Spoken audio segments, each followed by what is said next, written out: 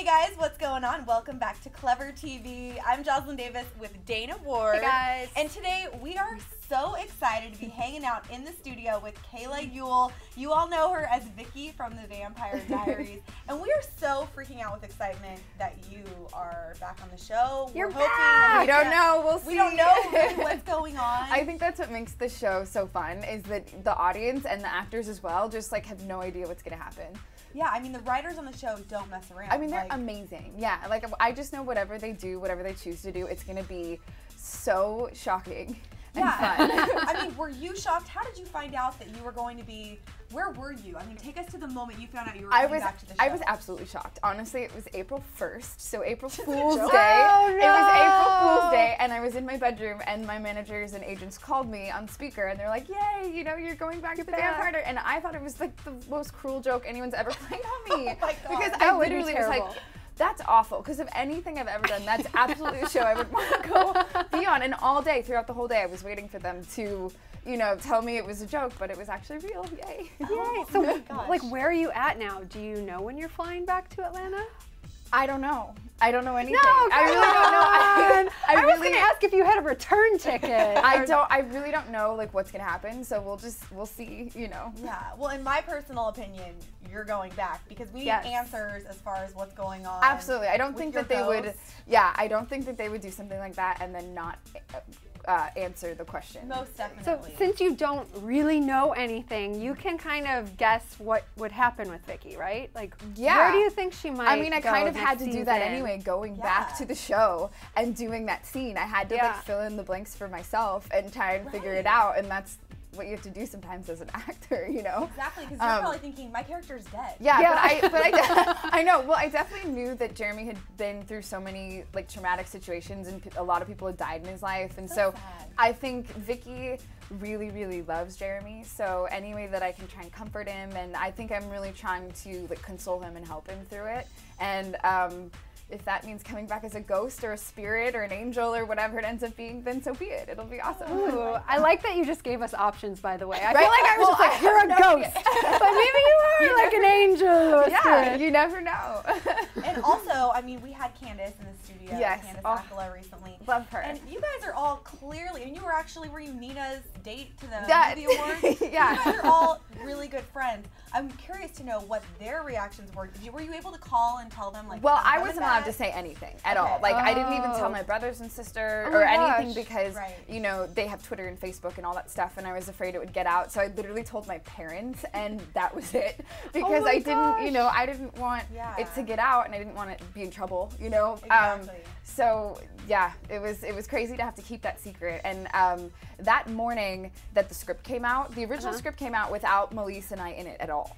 So that no one would know it was happening. And then they came out with everyone guessing. And then they came out with the second revision, and it had that ending scene in it. And so Candace called me that morning and was like so excited, like almost crying. Like, is it true? Is it true? I was like, is what true? Please just say something. Yeah, just say something like that.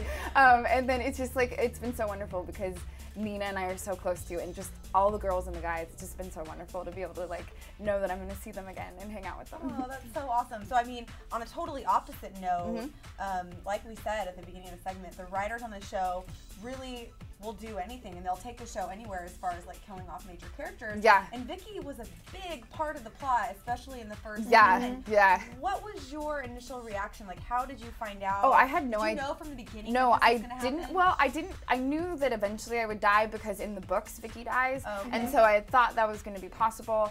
And my contract was only 7 episodes out of 13, so I kind of like knew, you know, the business side of me kind of knew it was possible. Yeah. But definitely just got a phone call one day, and I was on set, and they said like, "We're so sorry, but we're gonna have to kill you." And I was literally like, "Oh my God!" So many things happened over the phone, and it was just it was hard. It was very hard, especially because Nina and I lived together at the time, and we were like roommates and sisters, and it was a big move, but.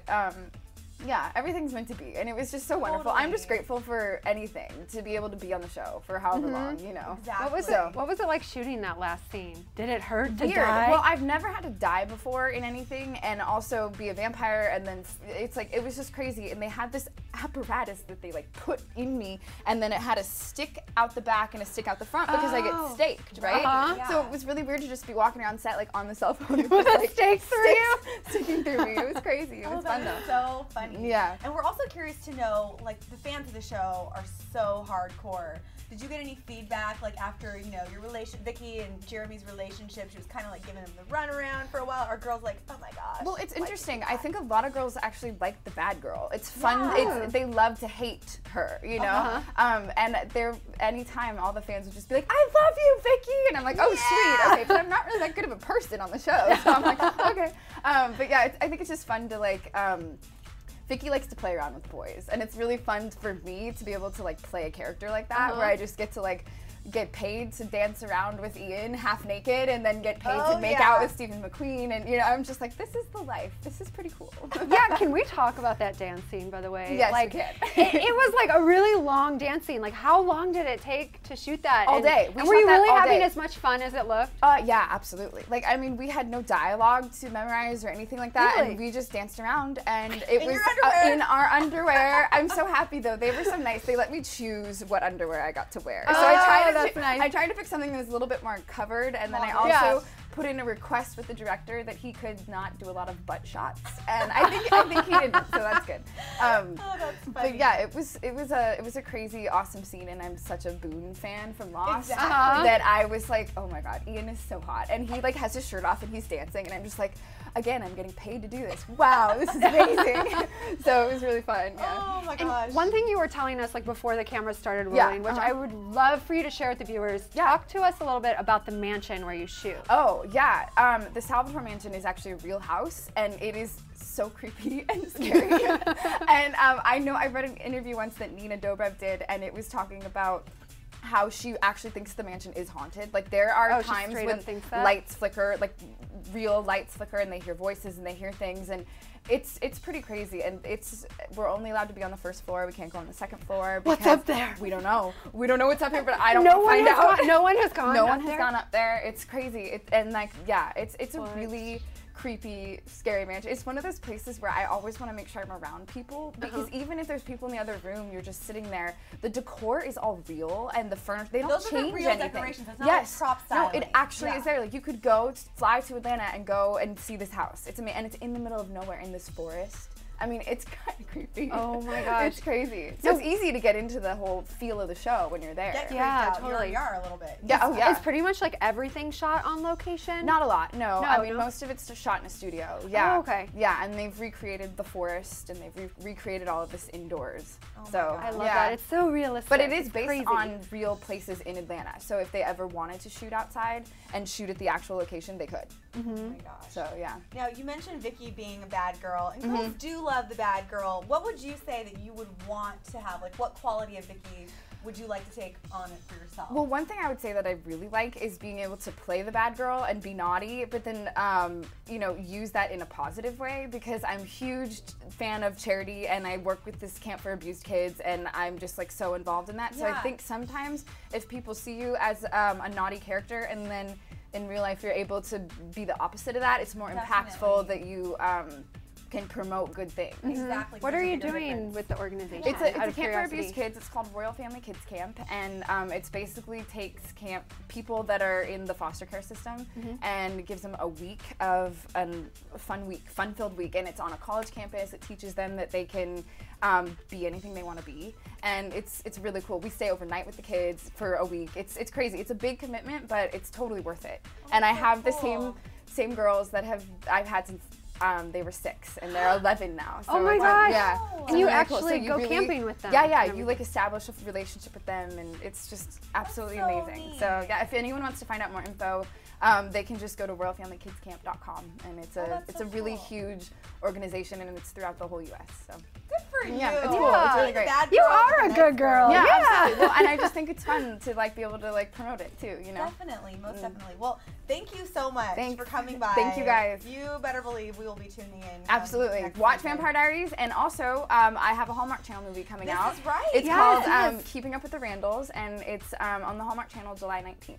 And it's really, really a funny movie. Like most Hallmark movies are kind of sad, and this one just is full of comedy, and it's going to be like a fun movie for the whole family. What's it about? Give us a little It's about, okay, I play a fashion designer in LA, which is really fun. Yeah. And then I fall in love with my boyfriend, and he's going to propose to me, but I have to meet the family first. Oh no. And they are the Randalls. the Randall family, and they're pretty outdoorsy and really athletic, and I am not. So I'm trying to keep up with them the whole movie, and there's a lot of crazy things that happen. That is so funny. Yeah. Also, a lot of soap fans out there will be excited to know who your co-star Oh yeah, is. Thad Luckenbell from The Young and the Restless, and he's also on Nikita now, and he's like super sexy too. Another hot guy I get paid to kiss. And, I don't know what to say. Yeah, right? Seriously, sometimes when you wake up in the morning, are you just like, what's going on? I have a boyfriend of my own who's pretty awesome, so I'm happy with him right now. So that just is another thing. It's great. Good all around. Yay. Perfect. Well, thank you so much. Thank you guys. For It was so coming fun. by and Yeah. filling us in. We're so excited that Thank you're you. back on the show, we hope. Yeah. 100%. We'll see. Oh, I love the secretness. And all of you guys out there watching, make sure to stick with Clever TV around the clock because you know we are going to have all of your TV Day news as it breaks. Yay. I'm Joslyn Davis with Dana Ward. We'll see you guys next time. Bye. Bye, guys.